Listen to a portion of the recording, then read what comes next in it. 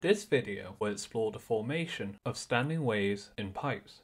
The different standing wave patterns that can exist in pipes under three different boundary conditions will be examined, namely pipes with two open ends, two closed ends, and one closed and one open end. We will then discuss the concept of resonant lengths in pipes for a given frequency of sound. We will first consider a pipe of length L, which is open on both ends, where the orange dots represent air particles in the pipe. In contrast to strings, the standing waves formed in pipes are longitudinal waves. When the wave reaches the open end of the pipe, it is partially reflected back. This is because the open end acts like a change in medium, where the air inside the pipe is more restricted in movement compared to the air outside of the pipe, which is exposed to the atmosphere. This is the reflected wave that superposes with the incident wave travelling down the pipe, leading to the formation of standing waves. The air particles at the open ends of the pipe can flow freely in and out, so the particles can oscillate with maximum amplitude. The open end acts similar to a free end on a string, and so the wave reflects back with no phase change, and the open end of a pipe is always an antinode of the standing wave. With an antinode at each end, these boundary conditions place very specific restrictions on the wavelengths and frequencies of standing waves that can be produced in an open pipe. This is the foundation to how sound is produced in wind instruments such as flutes and other woodwind instruments.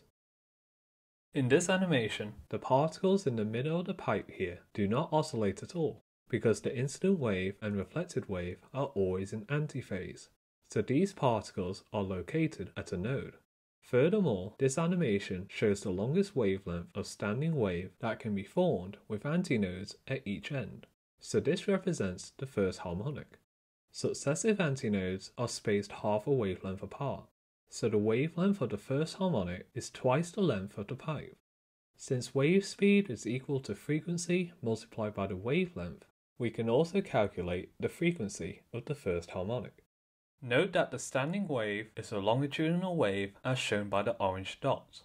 A useful way to represent the longitudinal wave in this animation is through the use of a transverse wave shown in black, which shows the horizontal displacement of the air particles from their equilibrium positions. The second harmonic has two nodes and three antinodes, where exactly one wavelength fits in the pipe, and it has a frequency that is double the frequency of the first harmonic. Similarly, the third harmonic has a frequency that is 3 times the frequency of the first harmonic. In particular, a pipe that is open at both ends behaves the same as a string with two free ends, as discussed in the previous video. We find that the allowed wavelengths and frequencies for the nth harmonic in an open pipe satisfy the same relationships as the allowed harmonics on a string with two free ends, where n represents the number of the harmonic, and this time L represents the length of the pipe. In addition, the number of the harmonic can give us the number of nodes in a pipe that is open at both ends. We will now briefly look at a pipe that is closed at both ends. When reflection takes place at a closed end of a pipe, the air particles next to the closed end are unable to be displaced, so they are effectively fixed in place, analogous to the fixed end of a vibrating string. This results in a reflected wave with a 180 degrees phase difference to the incident wave. This means that standing waves formed in this pipe will have a node at each of the closed ends, and they will behave the same as standing waves on a string with two fixed ends, as discussed in the previous video. Hence, the harmonics in a closed pipe of length L will satisfy the following properties, where the nth harmonic has n+1 nodes and n antinodes.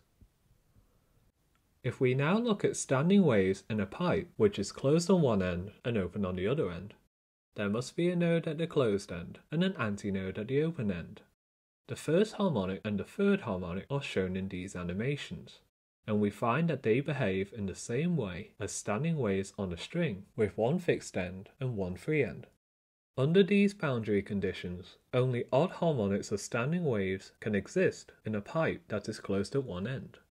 In addition, the harmonics must satisfy these expressions where n has to be an odd integer greater than 0. So far, we have found the different frequencies of standing waves that will be allowed for a pipe of a certain length. We will now examine the scenario where the frequency is kept fixed, and we look at the lengths of pipe that produce standing waves for that given frequency. Consider a pipe that is partially filled with water that is open at one end and closed at the other end. A tuning fork can be used to produce sound waves of a particular frequency. So suppose that we now hold a vibrating tuning fork near the open end of a pipe, and we slowly drain the water out of the pipe. As this happens, the length of the column of air increases, and we find that the volume of the sound increases sharply at very specific lengths. The increased loudness is due to the repeated reflections of the wave from the water surface and the open end of the pipe interfering constructively with the waves from the tuning fork. This results in the formation of standing waves at those lengths, which causes the sound wave in the air in the pipe to resonate. So these lengths are known as resonant lengths. We have the boundary conditions of an antinode at the open end of the pipe, and a node at the surface of the water, as this is a change in medium, and so this acts like a closed end of a pipe. The shortest pipe in which resonance can occur is called the first resonant length, and occurs at this length here. The standing wave will look like this, and hence the first resonant length occurs when the length of the air column is equal to a quarter of a wavelength. The second resonant length occurs at a length of 3/4 of a wavelength, and the third resonant length occurs at 5/4 of a wavelength, so half a wavelength is added to each subsequent resonant length. The same analysis can also be applied if we varied the length of a pipe with two open ends. Resonant lengths are the reason why musicians can change the frequency of the note produced by a flute by opening or closing the holes on the flute. This effectively changes the length of the vibrating air column inside the flute, which in turn results in a new frequency being heard, a note for which the new length is a resonant length. Let's apply this understanding to an example question.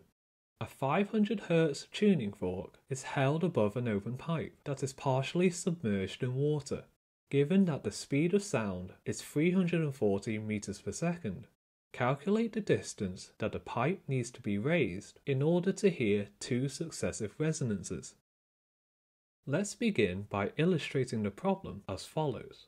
We are interested in any two successive resonances, so we shall consider the first and second resonant lengths which are shown here.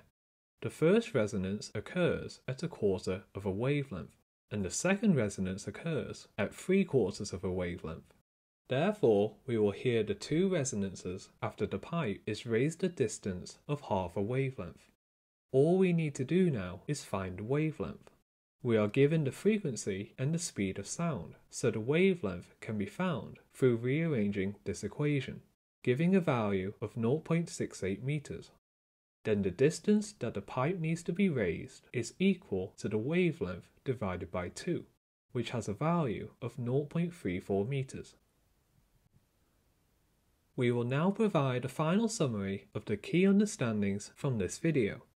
Standing waves in pipes are longitudinal waves and are formed from the reflections of waves at the ends of the pipe.